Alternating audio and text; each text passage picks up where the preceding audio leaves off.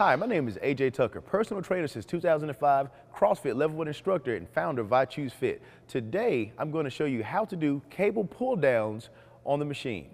The straight arm pull down with the cable is a unique exercise because it involves one muscle. Normally, whenever you work the back, you're doing the bent over row where you're working the back and the biceps, or you're going down and doing a deadlift where you're working the glutes and the hamstrings, or you're doing a pull-up where you're working the biceps.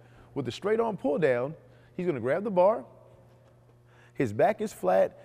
He's going to bend his body forward just slightly to give him that proper angle, and he's going to pull the weight straight down.